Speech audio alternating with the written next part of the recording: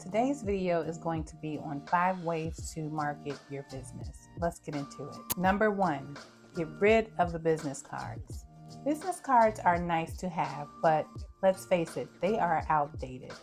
I have business cards, but honestly, when I receive business cards from other businesses, I don't tend to use them. And so that tells me that they're really not that useful anymore. Most of the time when I'm checking out a business or anything for that matter, I'm going to Google or I'm getting on my cell phone to see if that business has a YouTube channel, an Instagram page, a TikTok, or a tweet. I am looking for business information on the internet. On social media, the way to get your business out there is by being a likable and relatable presence to your audience.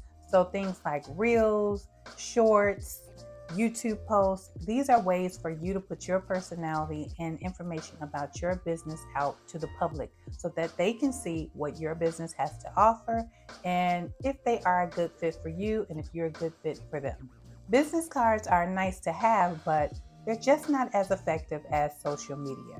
So let's stop wasting the money and get rid of the business cards. Number 2, follow and engage with other people in your industry. Here's what I mean by that. That was a fancy way of saying network. Networking is still in and will forever be a way to market your business. The way that you can network on social media is by joining Facebook groups, by following people in your industry on their Instagram pages, by joining YouTube pages, by commenting on their posts. In essence, making yourself known to other people that are in your industry about your business. Networking puts you in the game. Engaging with other people in your industry is the way to go.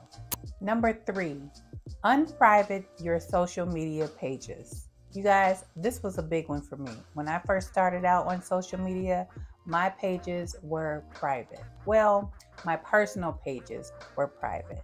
However, I quickly realized that in order to put myself out there, I needed to unprivate my pages. As a photographer, the business that I run is a personal service. So it makes sense that people want to get to know me as a person before supporting or coming to my business. It was important for me to unprivate my pages so that people could see who I am and what they're getting when they get to their sessions. This one can be a little tricky because you do want to have your own page personal. And in this instance, you can always create a second personal page that you give out to only friends and family. But if your business is a business that is a personal service, you definitely want to unprivate your social media pages. Number 4, talk about your business.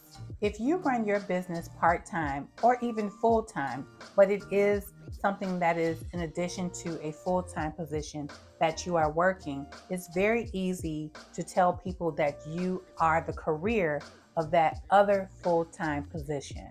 For example, you're out and you meet someone new and they ask, what is it that you do?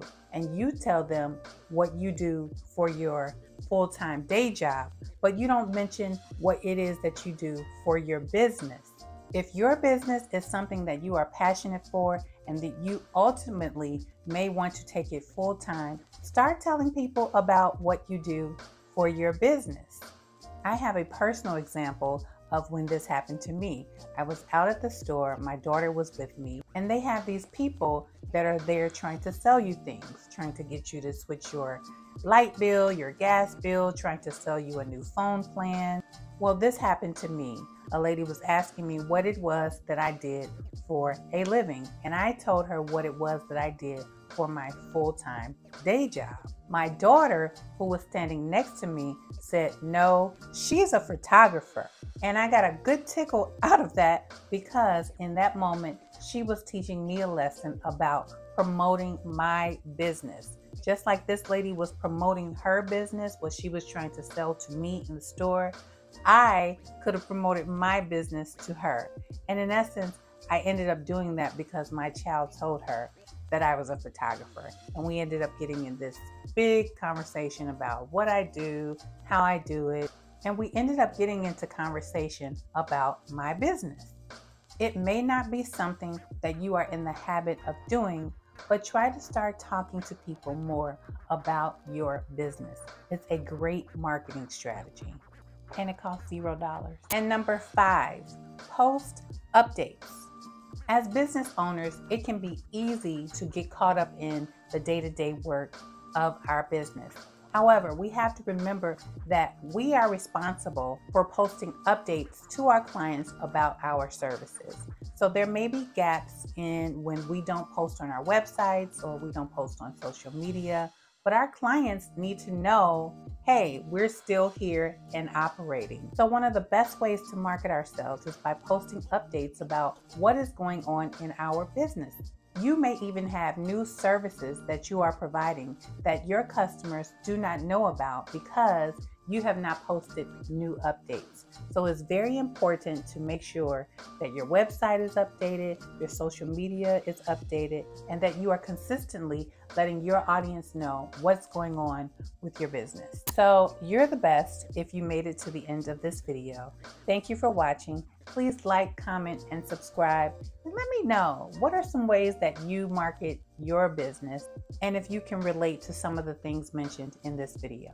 It's easy to constantly work, but we have to take the time to consistently market our businesses. It's the way to longevity and prosperity. And until next time, peace.